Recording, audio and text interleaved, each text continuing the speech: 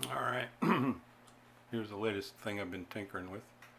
I've always wanted to be able to use one keyer on any one of the rigs in the shack here, and I got 4 of them, including one boat anchor, the Drake B-line, the T-4XB transmitter, which has, you know, pretty good voltage on the key line, so you just can't switch it with a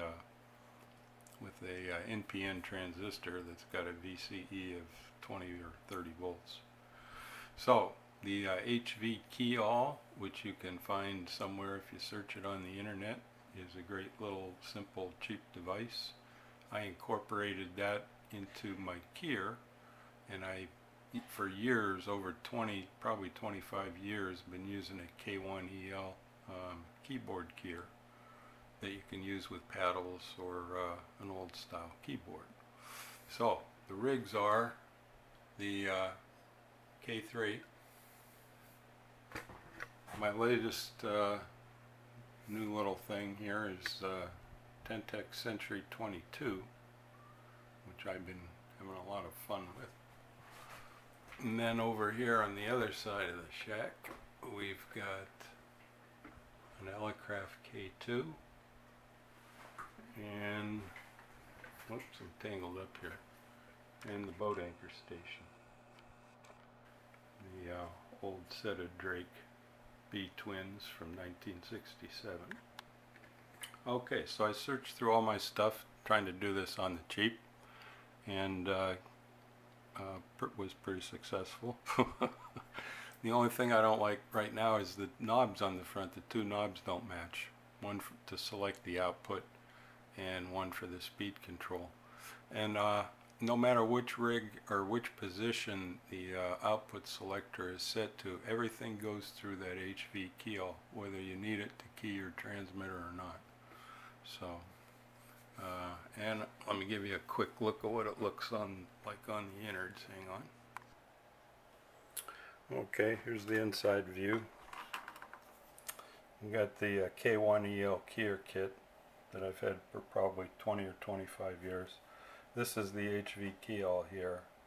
I've got 5 isolated output jacks. Right now just the Century 22 and the K3 connected. I gotta make up a couple more cables. But there's the switch I got from MPJA a while ago. A bag of 10 of them, I think, for $2.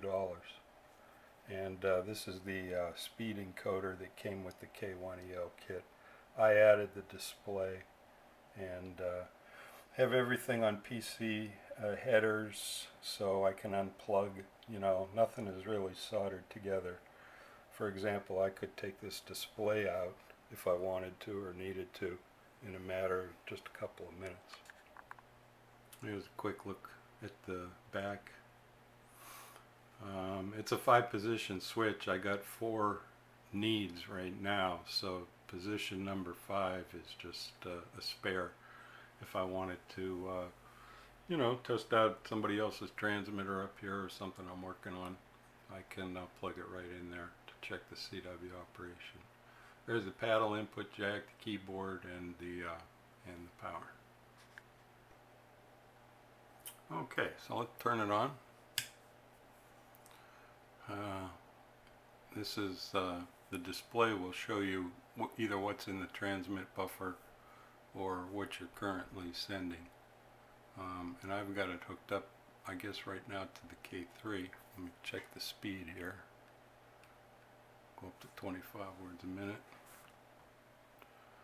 Can't hear the side tone, but the K3 is, well, I'll tell you what, I got the Century 22 on too.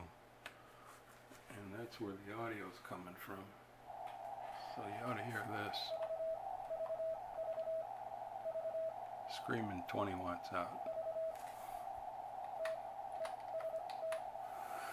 And you know, if I go back, any one of these outputs will work the same. By the way, obviously this K1EL CW keyboard keyer has a ton of features. You know, built-in side tone that you can toggle on and off, muting, I think 10 or 12 big message buffers, if you're a contester, it increments serial numbers automatically. It does all kinds of stuff. It's really impressive. And like I say, I bought this thing as a kit about 20 or 25 years ago for, I think it was 24 bucks. Really super reasonable. In fact, I've bought, I think, 4 or 5 of these over the years. Anyway, I mentioned that I was doing this on the cheap. Let me show you how I made the box. Okay, so the box is made out of a scrap piece of 1.5 inch aluminum angle, just bolted together with 440 hardware all over the place. I used you know, 2 pieces for the front and rear and 2 pieces for the side. It left me with a little gap in the middle that I just filled in with a little plate here because I needed to mount something to it. Instead of having a little hole in there, I just filled it in with a piece of double-sided PC board material. So that's the box. Turned out pretty simple. It's 62 thousandths thick, so, you know, 1/16 thick, so it wasn't the easiest thing to cut that out, but, you know, I got nothing but time. Okay, so there you go. Handy little gadget that will free up a couple of keyers here, and something I've been putting off for a long time. I wanted to have one master keyer that I could use anywhere in the shack on any transmitter, even if it's got high voltage on the key line, and even have an extra spare input, you know, if I wanted to test something on the table here. So there you go.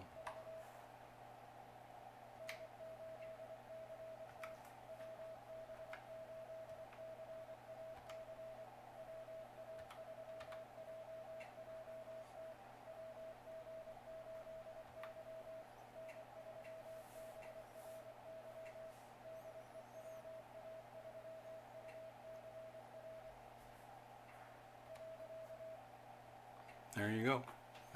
Pretty cool. And I think this will be a nice little addition to the shack. Keep tinkering, everybody. See you all later.